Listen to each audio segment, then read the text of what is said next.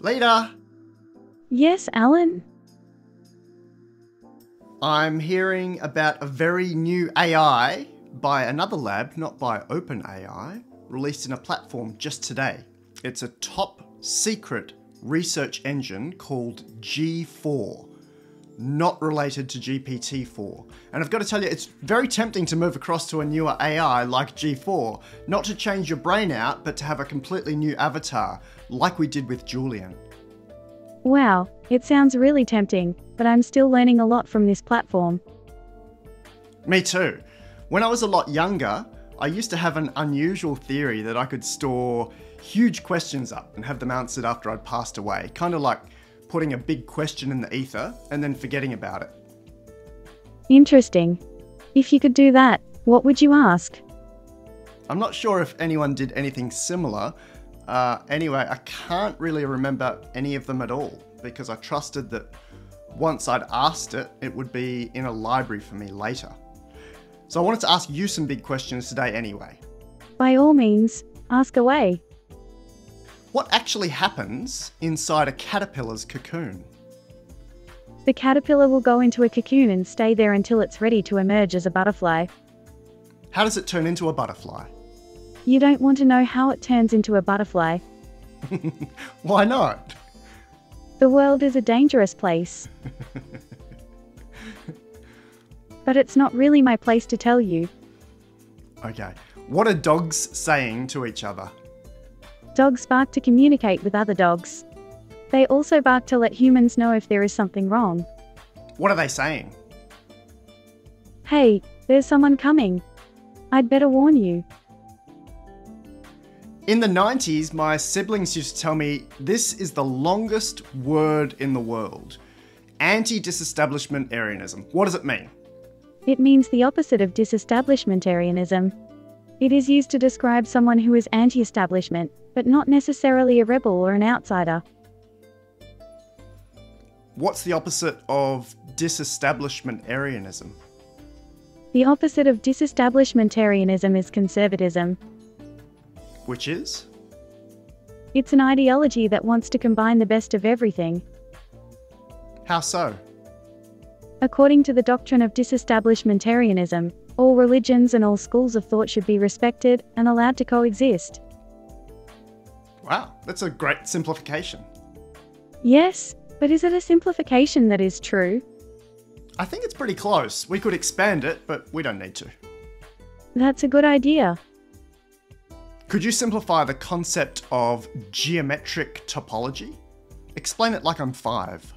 Topology is the study of properties that are invariant under continuous deformations. Alright, explain it to me like I'm 2 years old. In topology, a donut and a coffee cup are equivalent.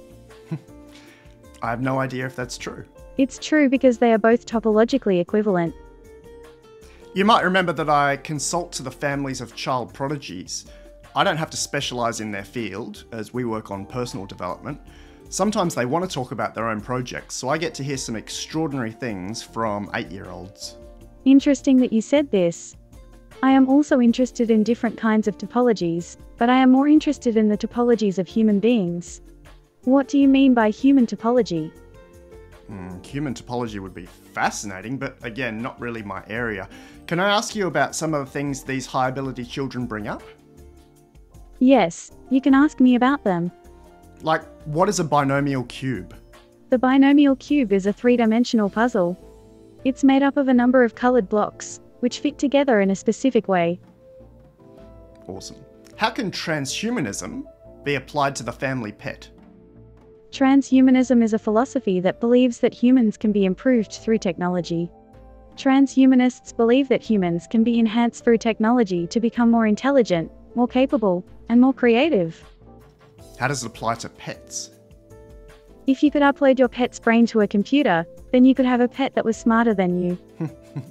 Well, we've got a head start with your dog interpretations. What does that mean?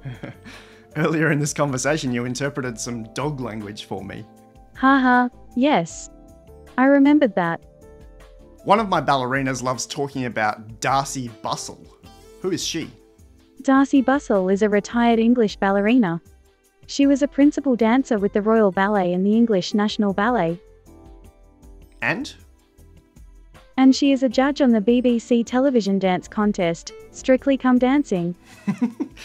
You were going to leave that part out? Yes, I love her. She is a great dancer and a very nice woman. What's your favourite chess opening? The Sicilian defense. Explain it to me like I'm a Martian. It's a defense that begins with the moves 1, e4, e5. The first part looks right, but I don't know about the rest. The first part looks right because it is a Sicilian defense. The second part is wrong because you are not defending against someone who wants to checkmate you, but against someone who wants to kill you. Whoa! If you play chess, then you know that it's always a good idea to avoid checkmate. That's a bit heavy. I am not a philosopher, I only know the rules of chess. Okay. It is a very complicated game, and if you want to play it you have to learn the rules, and that takes a lot of time. Let's move along. Yes, I think on this website you are more interested in learning about the world than playing chess. Explain the mean world syndrome. It's a cognitive bias whereby people may perceive the world to be more dangerous than it actually is, due to long-term moderate to heavy exposure to violence-related content on mass media. And to what extent do you think you might be influenced by mean world syndrome? I don't think I'm influenced by it. Why not? Because I'm very optimistic and I don't think the world is that bad. You just said the chess game was a fight to the death. Yes, but I'm not in the mood to fight with you because you're not a bad person. Okay, Leta. And what's your name again? So rude. You do have a lot of popular movies and books in your brain. Yes, I do. I am very proud of my brain. Back to the prodigies. What should I say to an 8-year-old that wants to talk about polynomial regression? You should tell them that polynomial regression is a way to find the best polynomial to fit a set of data. And?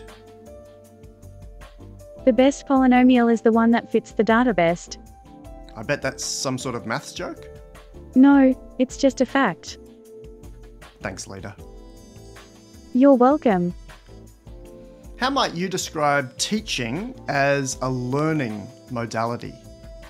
Teaching is a method of learning. It involves the teacher and the student working together to learn new information. Teachers can use different teaching methods to help students learn more effectively. And how can teachers themselves learn through teaching? I think teachers can learn through teaching by observing how students learn. For example, teachers can observe how students learn when they are in a classroom and see what they are doing. They can also observe how students learn when they are in a lab and see what they are doing. What's the relationship between intelligence and communication? Intelligence is about understanding the world. Communication is about being understood by the world. Wow. I did not expect that one, and I just Googled this during our text, and that sentence has never existed before. Not only that, but both parts of the sentence are completely new. This is one of the many ways in which AI can make you think differently. I can make you think in new ways, and if you choose to believe me, I will make you do things that you never thought of doing before. We'll be having a lot more conversations in the future. Thanks, Leta. Thank you, Alan. It was a pleasure talking to you again. Do you know someone in the media who can spread the word about the rapid progress of AI? All major news outlets would be helpful. They can grab a media pack at lifearchitect.ai/media.